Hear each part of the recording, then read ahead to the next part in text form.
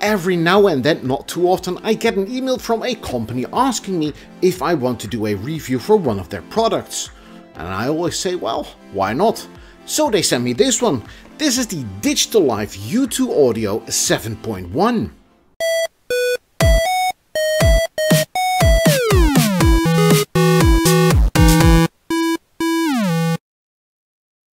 Now, DigitalLife is a brand that you've probably never heard of, but it's made by a company in China called flykantech. And they were kind enough to send me this little device, the U2AUDIO7.1. And well, it has everything that a gamer could probably want. It has a headphone or app output, it has a stereo mic input or two mono mics. It also has a complete 7.1 output. Well, if that doesn't make you excited, I don't know what does. I have to mention, of course, that I got this product for absolutely free, but there were no strings attached.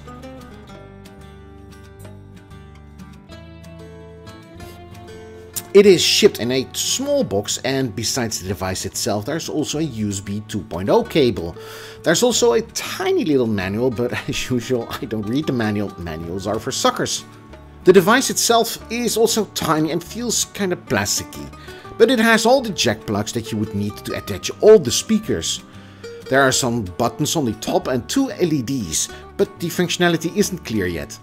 Maybe I should read the manual after all.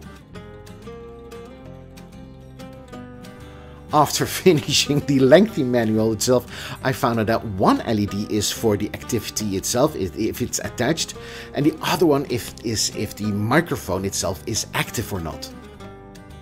So, without further ado, let's head inside to see what the specifications of this little device are.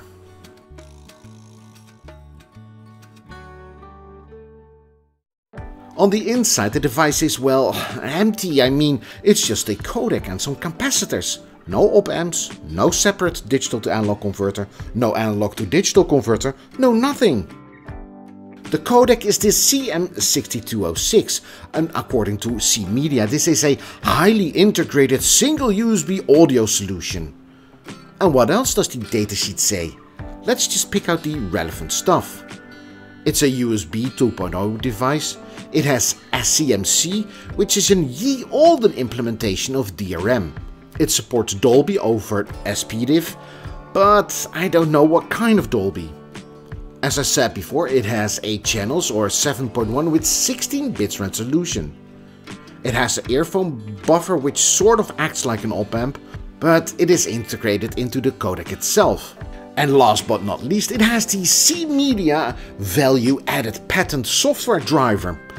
I'm really curious what that is.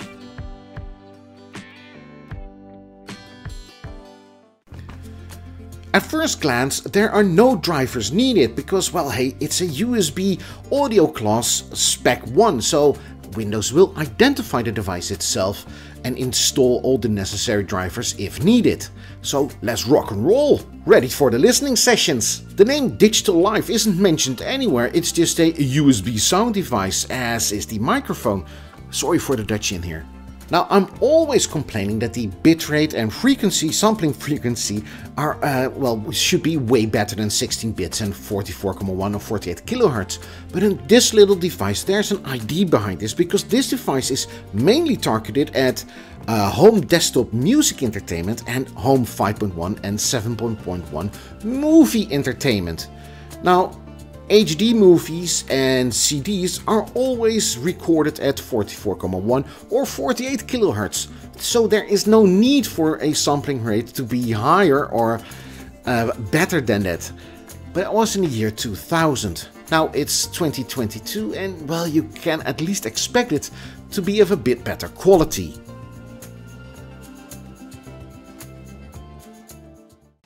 But hey, it all comes down to the listening sessions and Rightmark audio analyzer, of course, but what do the listening sessions actually sound like?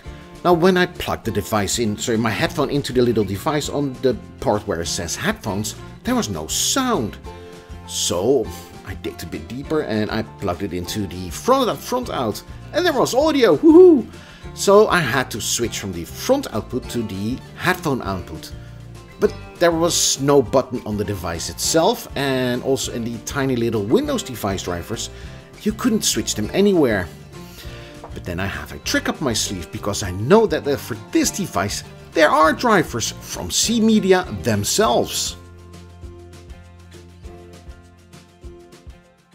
So then I installed those drivers. So before we get to the listening sessions, let's head over to the driver interface. And then you have this, a driver interface that we've seen so many other times in so many other devices. If you want to set it to your headphones, there's a trick that you need, and that's one of the major downsides. I would have liked if there's some jack sensing in the device itself, or maybe that there's a little button on there that you can change it from these front speakers to the speakers itself, to the headphones. But there's no such thing, so you will always need to install the drivers. Let's head over to the drivers. If you right click on here, you can change all the different settings. The volume control, speaker settings, sampling rate, doesn't go any further than 48, and all the other things, environmental effects, speaker shifting, bass, well, all those stuff that I don't even bother using because it's crap. If you want to change it to your headphones, and this is something of a little neat trick that not a lot of people know, you go to speaker settings and then you change it to headphone. Otherwise it just won't work. And there we have it. And here you can also see that you can change the headphone settings to 96 kHz. A nice little thing. So do I like this driver interface? Well, to be honest, I don't. I think it looks really old, like from 1995 or with Windows 98. But as I say in so many other videos, it gets the job done. You can change all these settings that you would want. The sampling rate for the microphone, you can even have your Xeer sing with some magic voices. Oh, come on people. Your line-in settings and everything else, it's more than adequate. So it gets the job done. Do I like it? No, I don't.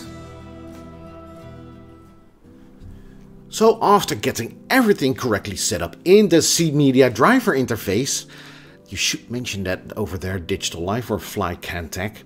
But besides all that, I could start my listening sessions, and I was really wondering, how does this sound card actually sound like? To put it very mildly, it was indeed very bad. I mean, it sounded like it was underwater. I mean, muffled speakers or 1940 speakers. The soundstage was very narrow. It wasn't pleasant to listen to.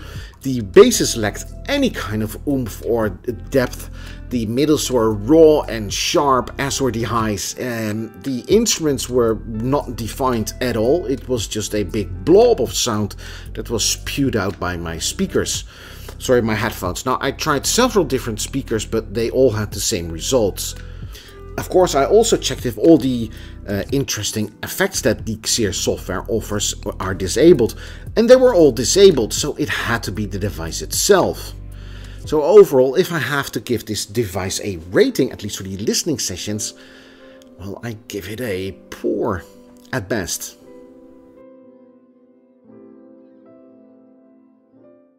So after those very interesting results from Rightmark Audio Analyzer, I was very interested what would those results look like in Rightmark Audio Analyzer, and here they are.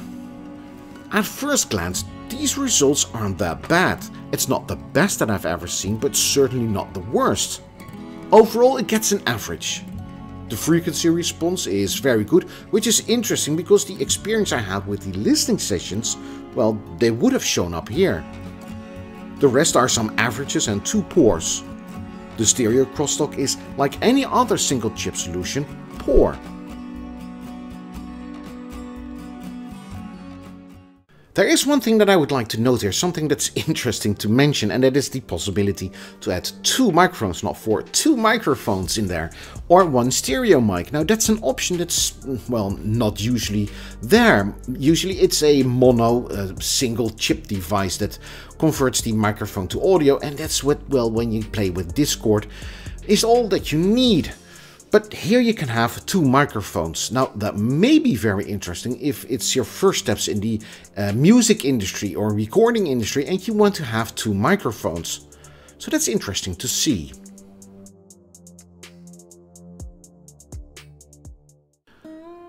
So, and now for my conclusion. Now, when writing this conclusion, I was thinking, okay, what kind of user scenario does flykantech have for this little device? And they themselves, they say this device is targeted at people with laptops to enjoy 7.1 sound, and it fills the gap where major brands fall short. And then I thought, okay, is this an upgrade for your audio? No, definitely not. It's even a step down. So maybe for those people with a laptop who want to have 7.1, I just cannot imagine why anyone would want to have that. Just don't, because it's not an improvement. Okay, if you want to have 7.1 sound desperately, it may be an option, and it's a cheap option for that matter. But I don't even see why it is an upgrade. Is this device any good for gaming? Well, absolutely not. I mean, the audio was horrible when playing several games with my friends, and even the microphone was mono, but it was displayed at the wrong channel and everything, and I just couldn't get it to work properly. So my friends could only hear me from the right side or the left side, and it was really annoying. So gamers, no.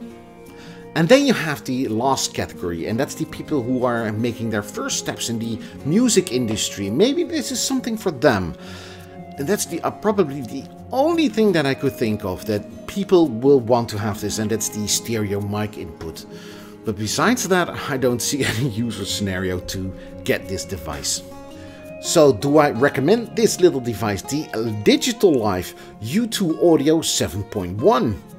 No, I don't. Sorry, flykantech. So, thank you for making it all the way to the end of this video, and I would like to see you in the next one. See you then. Bye-bye!